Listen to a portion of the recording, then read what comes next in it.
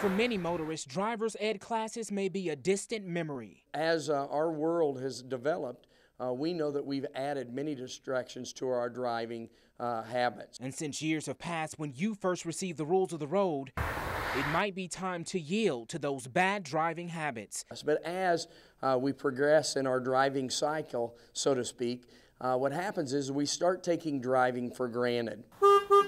For many, driving is second nature, but it might be time to switch gears and tow away those bad driving habits. Let's look in your rearview mirror. When was the last time you approached a stop sign, looked around, and kept moving without stopping for a full 3 seconds?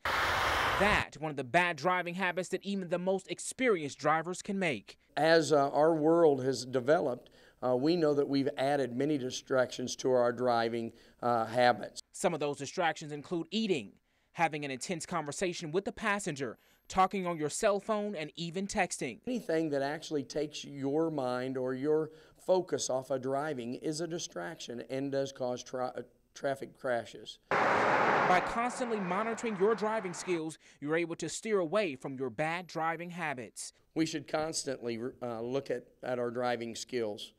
Certainly, for most of us, it's been many years since we've taken a driving test. So it's always good to refresh your memory.